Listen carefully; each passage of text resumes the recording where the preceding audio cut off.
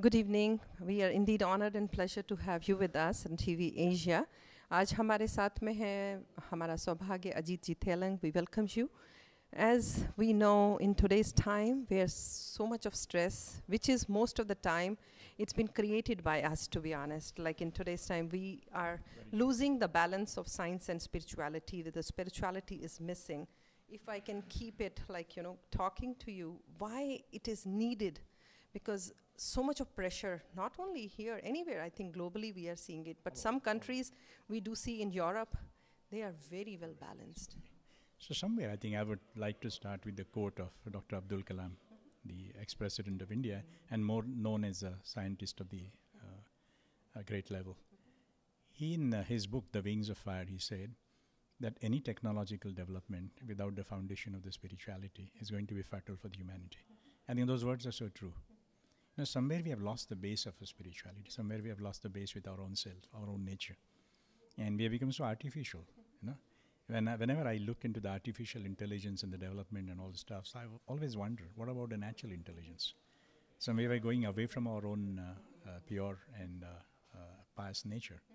And I think the stress is something what we have created. When you are unnaturally become stressful, there are enough evidences to prove that the moment you become unnatural, you need to put a lot of mask on you, and 50% of the time you are wearing the mask and 50% we are trying to manage the mask. So when are we going to leave?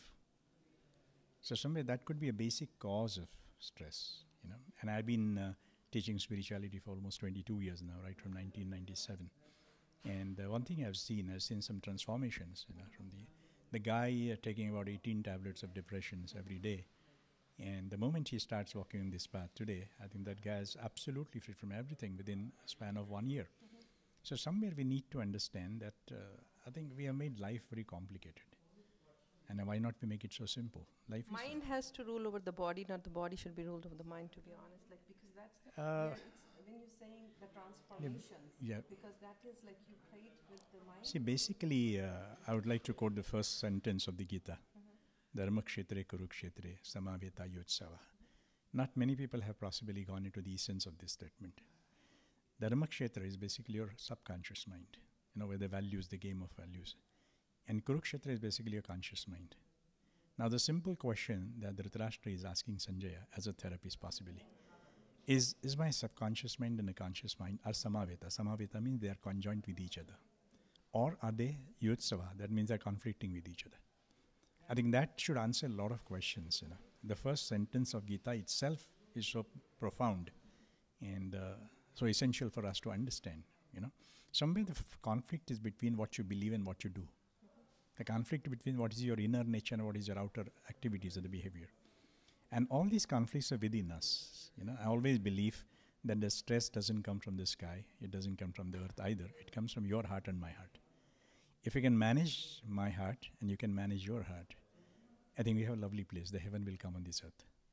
As 125 years ago, Swami Vivekananda did mention about this role of spirituality. East has to give it to the West, and the sciences West has to give it to the East. But when we're seeing it, we had so much of rich heritage when we come from Bharat, India, But even then, when we go back there, people are still, not taking, what we own it, because that was ours, taking a pride in it and running after the Western values. And Westerns are running towards the East because they have already seen so much. So what do we see as in future? No, basically, when I look at the Indian culture, not being Indian necessarily, but I'm talking about Indian culture even if I look from a distance.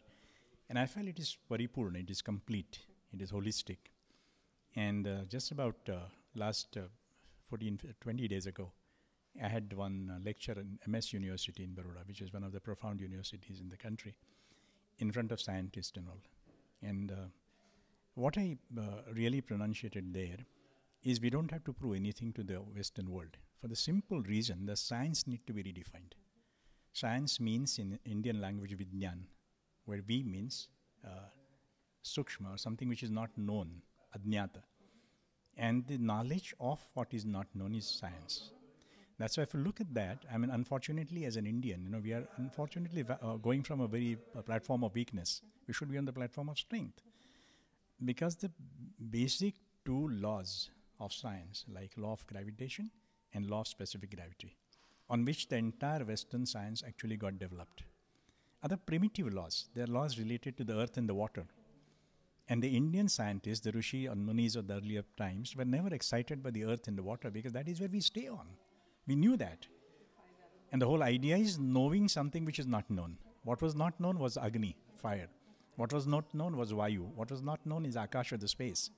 So if you look at the Vedas, the first word is Agni Medya Purohitam. The Vedas started with Agni because Agni is the first one which goes against the gravitation. No, what actually happens when we talk of gravitation, we talk of the falling fruit or Newton. Okay? Indian Mahamrutyunjaya mantra, if you look at that, it talks of Urvarukamiva Bandhanat. What means is, Urvaruk means the cucumber. Now what the mantra says is when the cucumber is fully ripe, then it just fall off without giving pain to the tree and without giving pain to itself. And it falls of itself. So Indian whole philosophy was basically targeted towards the fulfillment, not towards gravitation. It is not the prerogative of the earth to draw the fruit down. The fruit cannot fall down unless the fruit is ripe. And the ripened fruit falling down is a celebration. Yeah. And naturally ripe. So our ancient scientists were never excited by the phenomenon of the earth, but they were excited by the ripeness, the fulfillment, the completion of the life. And from there onwards, we started talking about the Agni, and we started talking about the Vayu, and we always looked at something which was not known to the human beings. Unfortunately, I think during that British period, probably 400 years rule, what happened is they thumped on us this particular idea that was the science and ours was not. You know, somewhere you look at this, our science is so beautiful, and I was just discussing with a lot of people in a lot of forums now. When we talk of mantras, what actually we do?